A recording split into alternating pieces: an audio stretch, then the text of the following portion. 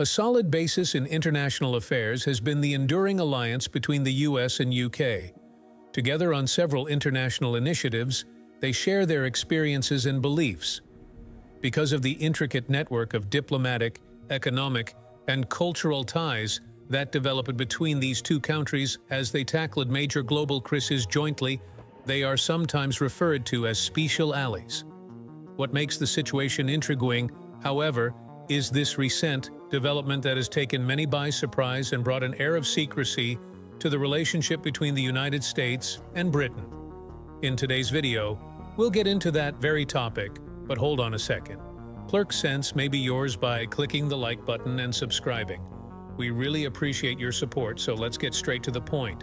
During the September 2023 G20 summit, the US and its allies, including the EU, did something really intriguing.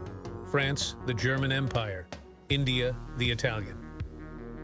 In a major statement, Saudi Arabia and the UAE joined together to form the IMC, which stands for the India, Middle East, and Europe Corridor. IMC, what's going on? Playing the role of a go-between in the Indo-Pacific and Eastern Europe, with an eye on West Asia. It's all part of a larger scheme to cause a stir in Ukraine. Let your mind wander to a combination of many modes of transportation. There are certain bumps on the road to digital technology and clean hydrogen pipelines. Dealing with geography is one of the obstacles that IMC is preparing to meet. For what reasons, including logistics, geopolitics, rivalry, and regional security, is the United States so committed in this? They want to have a pivotal role in determining the security and economic frameworks of Europe. Improving security and commercial networks that support Western objectives is the plan. And you know what?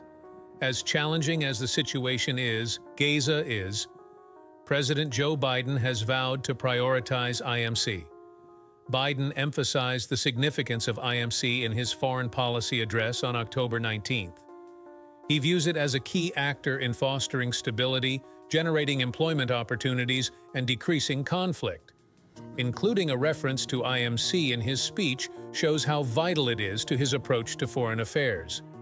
While other European allies like Rome, Paris, and Berlin are deeply entangled in the Gaza war, it is puzzling that America's geopolitical closest friend, the United Kingdom, seems to be avoiding the IMC. Whether it's talks of British forces in Gaza after Israel's attack or Tony Blair's role as humanitarian coordinator, London seems to be playing second fiddle. The UK's lack of participation in IMC is perplexing. For America, it's a major event. Experts in international affairs are scratching their heads, describing it as a minor gaffe that requires correction. The United States is attempting to play matchmaker by bringing together the European Union, the United Kingdom, and North America in order to counteract the influence of Russia and China. Some experts are agreeing, stating that it makes sense for Washington to invite London for the IMC. The idea is that it may bring Britain closer to the US and the EU while also elevating the country's status.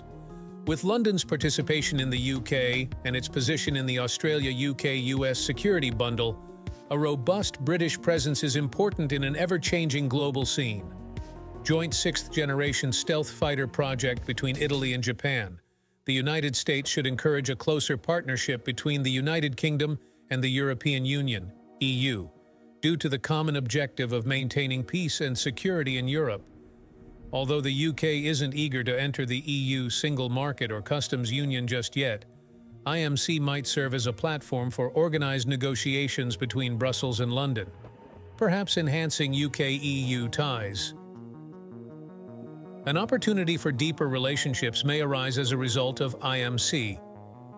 Now think about the fantastic chance that IMC presents for global Britain to strengthen its ties with important countries like India after Brexit.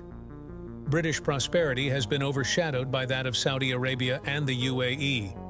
Witness their encounter for yourself. In March 2022, in response to Russia's invasion of Ukraine and Western sanctions against Russia, Prime Minister Boris Johnson, together with the leaders of Saudi Arabia and the UAE, discussed strategies to enhance oil output. Allow me to explain. Johnson's trip failed to elicit any concrete promises from Saudi Arabia, but in the United Arab Emirates, it presents a balanced view of the UK-UAE partnership, with Abu Dhabi and Riyadh placing more value on the UK's size than the contrary. It's a really dynamic situation, isn't it? The United States and the European Union see IM as a wonderful opportunity to combat and regulate the phenomenon. China's expanding influence in the MENA region, Washington and Brussels are becoming apprehensive due to China's significant regional activities, particularly its Belt and Road Plan.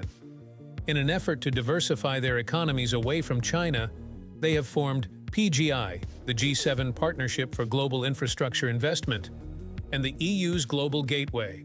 Their secret weapon is IMC, which was debuted at the G20's PGI gathering.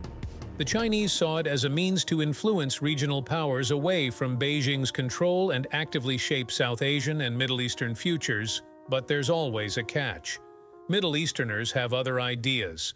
For the Gulf monarchies, the International Monetary Cooperation, IMC, is less of a challenge to China's military might and more of an opportunity to show their economic and strategic mettle in the eyes of the United States and the European Union. This is because they are not interested in taking a stand against China and are instead committed to multipolarity and expanding their relationships according to their own interests. Indeed, it has the potential to deepen some current alliances, maybe make them reconsider their close relationship with Beijing, but they aren't prepared to sever ties with China just yet. As a group, let's discuss India. With tensions between China and India reaching unprecedented heights, they are getting into the IMC game because of their feud with Beijing and Islamabad. Since the Gulf states are home to a large portion of India's diaspora, India's recent courtship of Middle Eastern nations has been strategically important in its struggle for dominance in South Asia and beyond. IMC serves as the icing on the cake. What a relief to have your fan club rooting for you. With its tense relationship with Pakistan still fresh in India's mind, this is an attempt to balance China's expanding influence in the Middle East. The International Mountain Corridor, IMC, is an ideal substitute for the China-Pakistan Economic Corridor. Conflicts over territory in the corridor have impeded India's ability to reach both Europe and the Middle East. Why would Britain ever contemplate becoming a member of the corridor when IM has the potential to be a game-changer, lowering obstacles and making it simpler for India to compete economically with the rest of the world? Keeping the Mediterranean section of the corridor stable with Cyprus territory and bases is a major factor, say the analysts. As tensions escalate regarding Egypt, the United Kingdom has considerable influence in the Mediterranean area, the Mediterranean countries of Turkey, Greece, and Cyprus. In contrast to Paris's more muscular posture, which including striking a military contract with Greece, Britain is opting for a diplomatic approach. London is maintaining its composure by bolstering ties with non-IMC corridor countries like Egypt and Turkey.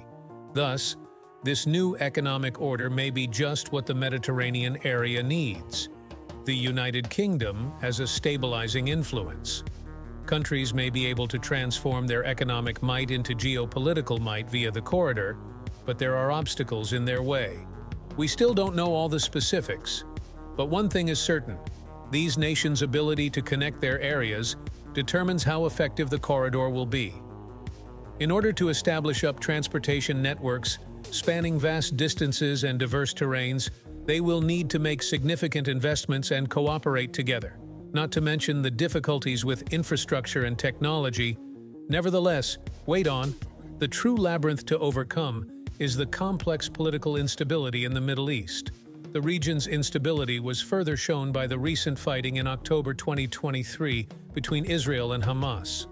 They need to improve their dispute settlement skills if they want to keep the economy humming and investors, particularly in the EU, from becoming nervous. We'd love to hear your thoughts on this. Please don't be shy with your feedback. It is highly valued. Speculate away from here. If you're interested in global news, particularly as it pertains to economics and geopolitics, we have a video for you. Keep watching, and I'll see you in the next one.